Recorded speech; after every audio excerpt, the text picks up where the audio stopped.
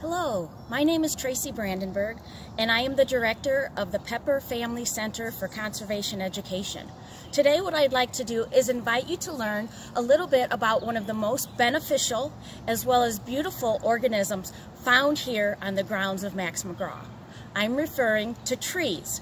Trees not only give us things like oxygen, paper products, shade, and of course maple syrup, but here at Max McGraw we also rely heavily on forested habitats for the sport of deer hunting, as well as many other homes for other type of wildlife.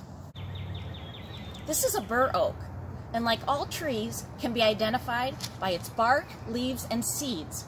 This particular tree has a seed known as an acorn, but the acorn looks quite different from other types of oak trees. It's fuzzy on the outside, and it almost looks like it has a little coat on.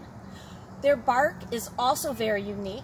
It has these big furrows that is quite bumpy, and that is one of the best characteristics in identification. Another thing you can look at, which is unique for them, are their branches. Their branches are very scattered and have crooks and bends in them, and reminds me of a Halloween tree.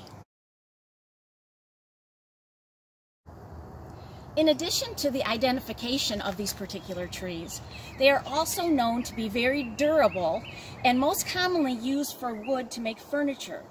The Native Americans used the bur oaks to treat things like heart ailments, broken bones, and as an astringent for very severe wounds. Several of these oaks have been here since pre-settlement times, which means they are extremely old. Let's see if we can get an age. Now what we have over here is something called a DBH tape, which basically stands for diameter at breast height. What we do is we get a number, and that number is then multiplied by a tree factor that we get from a forester. We can then get an estimated age, and when I say estimated, I mean this is the only way that we can do it without cutting the tree down.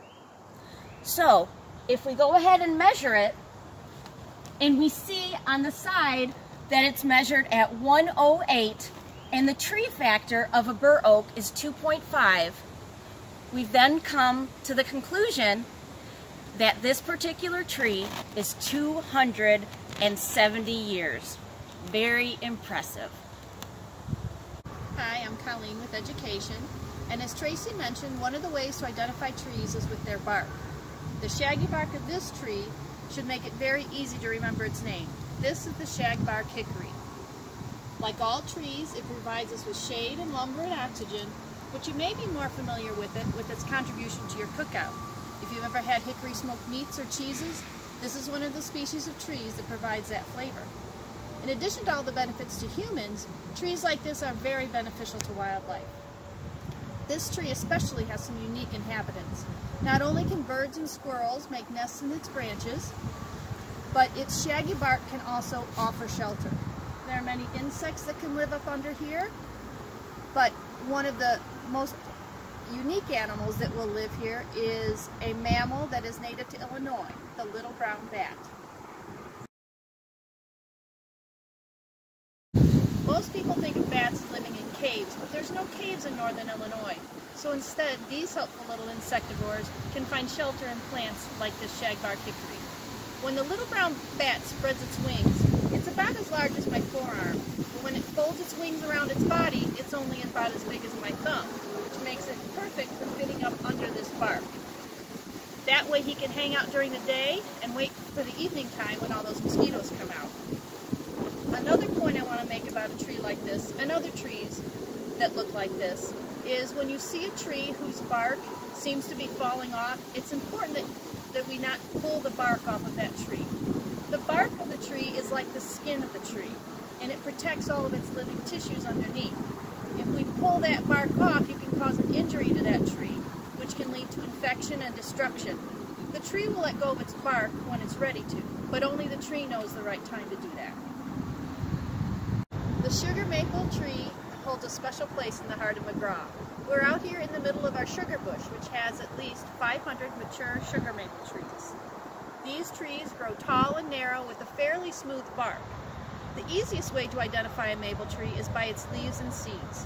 The sugar maple has a distinctive 5-pointed shape, like the digits of your hand. And you can think of the Canadian flag. While different species of maple trees have different shaped leaves, the one thing they pretty much all have in common is their seeds. The seeds of maple trees are pretty easy to identify. Most of us played with these when we were kids. We usually know them as helicopters because when we throw them in the air, they spin as they fall, like the blades of a helicopter. The obvious use of maple trees is to make maple syrup, but maple trees are important for other reasons. The wood can also be used to smoke foods like the hickory, but the wood of the maple tree is ideally suited for making musical instruments such as violins, violas, and cellos. It's also often used for the neck of guitars. Because of the denseness of its wood, the sound travels through it very well. It's also the wood of choice for bowling pins and the surface of bowling lanes because it's lightweight and very durable. Here are some things that are made from wood, and you might be surprised by some of the products on this list. We hope to see you out here again soon, and stay well.